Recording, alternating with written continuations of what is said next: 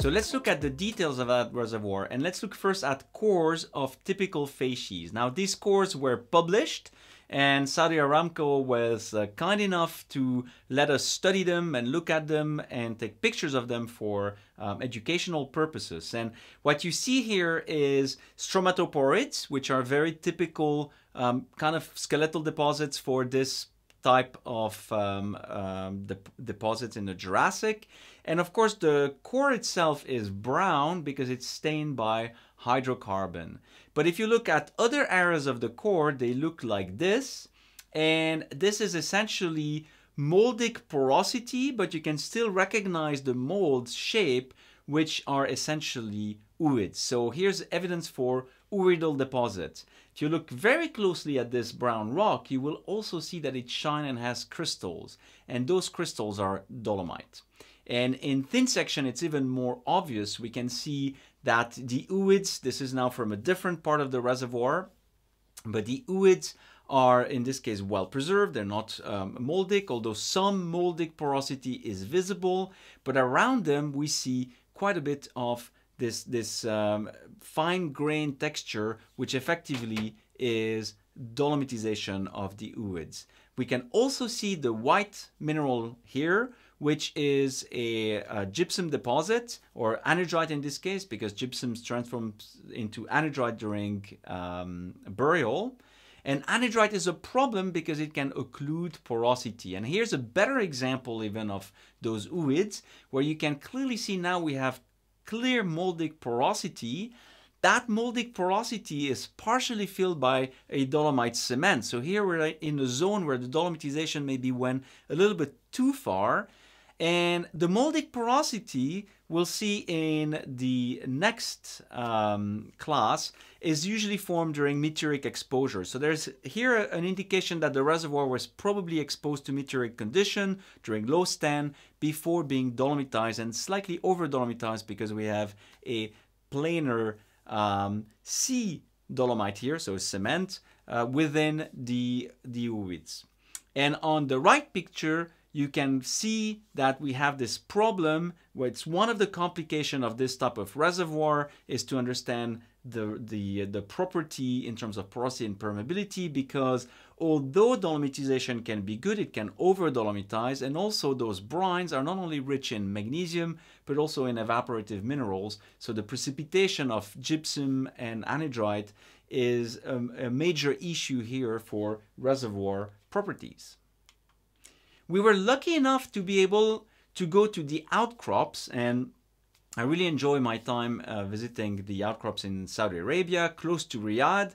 There are some beautiful outcrops, and we had a postdoc working there on the Jubaila Formation, which is an equivalent to the Arab Formation in the subsurface. Gawar was deposited on the other side of the Arabian Basin, which is an intershelf basin depicted here.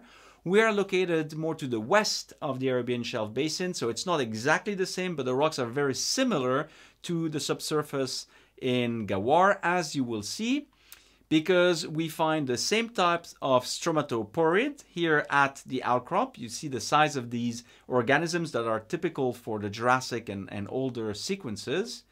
We also find at the outcrop some fascinating geometries that essentially show channelized carbonates. And this is not a deep depositional setting. This is actually shallow water carbonates that have channels. So we need to try to understand how these channels forms. And if you want to be convinced that these are shallow carbonates, the persons here have their hands on a massive coral head, which can only be deposited in shallow water conditions.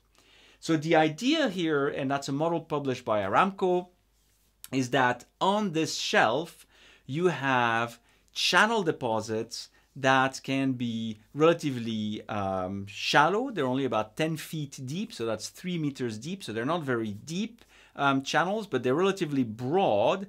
And inside those channels, you typically have coarser lithology because A, everything that lives on the edge of that channel, such as the coral I showed you, would roll and fall into the channel. And B, those channels are storm channels. So they're basically used by storm currents and return currents from storms. So they tend to be quite high energy compared to the surrounding sediments. So that brings me to the conclusions about this arid depositional settings.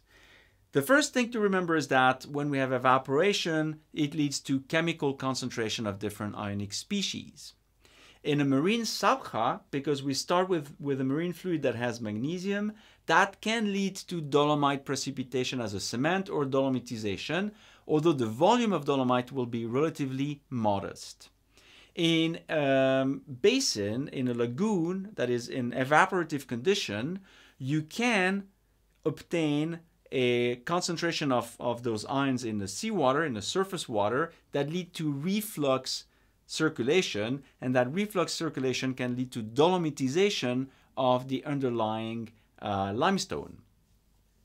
Now, dolomitization can improve porosity and permeability. It can typically transform what would have been a tight lagoon into a nice sucrosic dolomite, but be careful, you also have the potential problem of over-dolomitization in this case, if you have too much dolomite being precipitated as a cement, so you occlude porosity, or you can even precipitate evaporites, evaporative mineral like anhydrite in the pore space, and that can reduce porosity and permeability. So when you look at a reservoir or a setting where you have evaporative condition, it will become very important to know where in the system you are. Are you in a zone that is over dolomitized, or where we have a lot of anhydrite precipitation close from the source of the brines, or are you in that Goldilocks zone where you still dolomitize but you don't over dolomitize and you don't precipitate too much of the anhydrite, and that is your perfect reservoir.